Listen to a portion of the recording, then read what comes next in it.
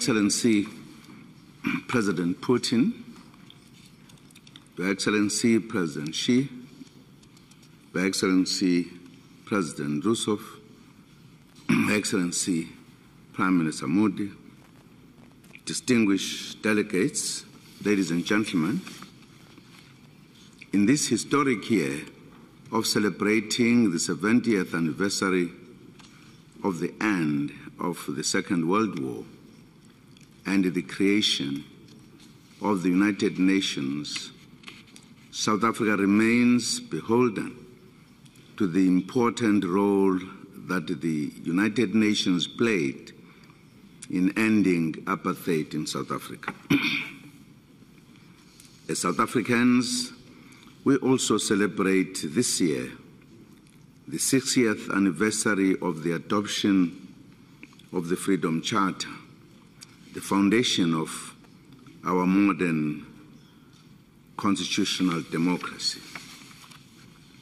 In the context of peace and security, we have witnessed over the past 2 decades the emergence of complex new threats that are interconnected, multi-dimensional, and transboundary, as manifested in phenomena such as international terrorism and transnational organized crime. These new threats have radically challenged the traditional discourse on international law and security. The nature of these threats, coupled with resource limitations, requires BRICS partners to work more closely together, notably in the context of the United Nations and relevant regional bodies. Our national security advisors met recently and discussed cooperation on counterterrorism and violent extremism.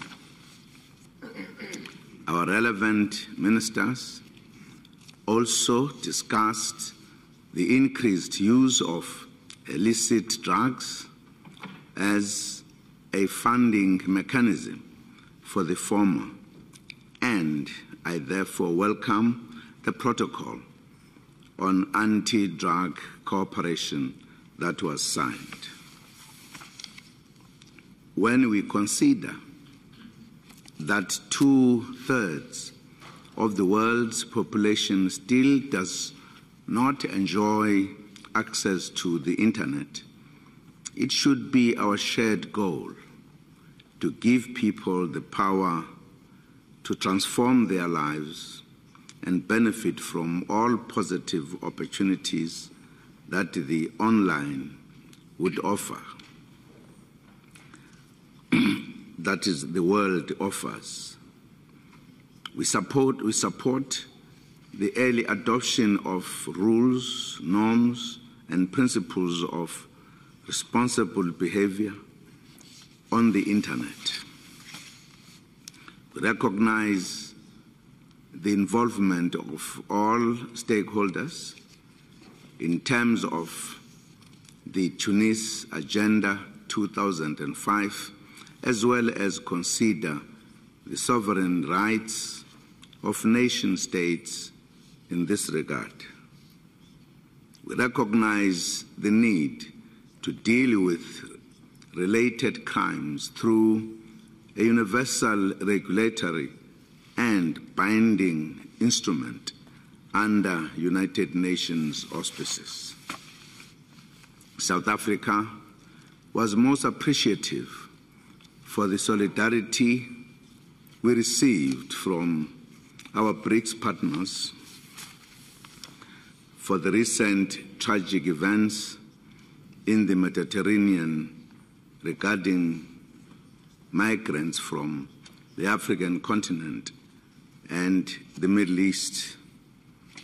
The South African government is putting various initiatives in place in order to deal with the migration issues and welcome exchanges with the BRICS partners in this regard.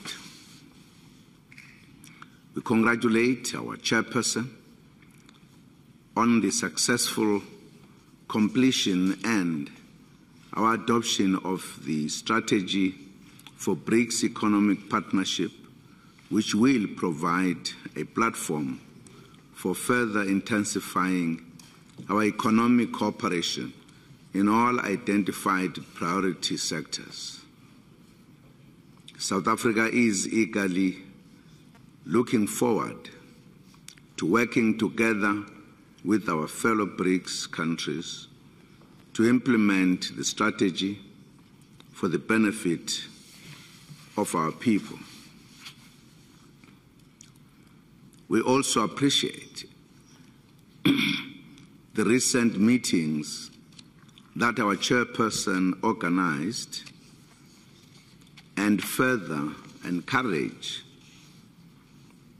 our parliamentarians, academics, business people, members of our civil societies, and youth to continue strengthening their ties and exchanges and acknowledge their contributions.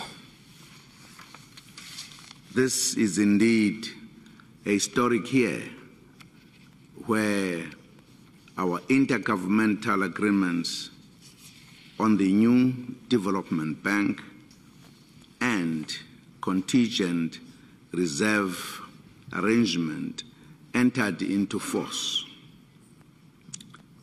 We wish to assure our partners, as well as the new president of the bank, Mr. K.V. Kamath, and his fellow vice presidents, including our own Mr. Leslie Masodorp, of our unwavering support for this endeavor.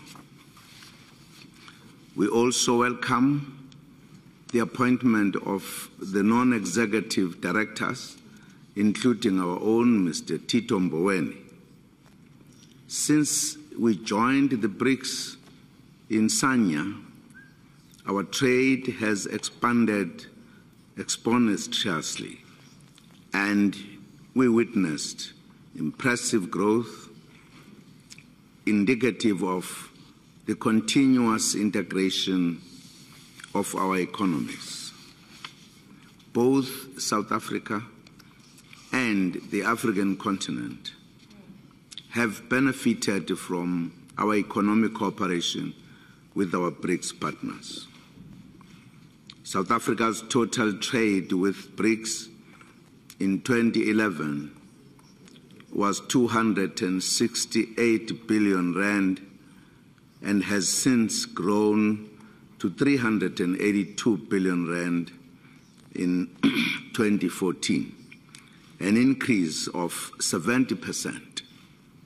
BRICS total trade with Africa doubled since 2007 to $340 billion in 2012 and is projected to reach $500 billion by 2015. In addition to 2015 being the 70th anniversary of the United Nations, it is also the year in which a number of significant development processes is taking place. These include the intergovernmental negotiations on the post-2015 development agenda, the third international conference on financing for development, as well as the 2015 Paris Climate Conference known as COP21 later this year. As BRICS partners, we should strive to enhance our coordination and coherence on these issues. The overarching triple challenges of poverty, inequality, and unemployment continue to inhibit global development. If we as member states of the United Nations do not deal comprehensively with the scourge of poverty, underdevelopment, and disease, the poor of the world will consider that the UN has failed them.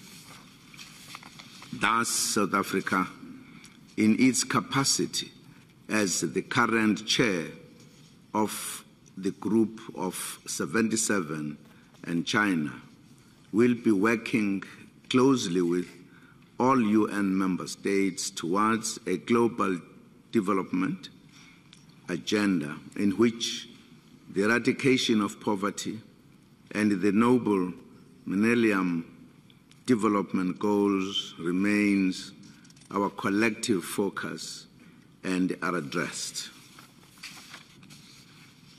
For the BRICS members, the adoption of an ambitious global development agenda will most certainly also provide us with new opportunities for cooperation in ensuring the implementation of the agreed global development goals. I thank you, Your Excellency, Chair.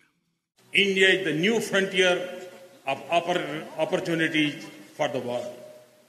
Central Asia is a vast region of immense resources, talented people, rapid growth, and a strategic location.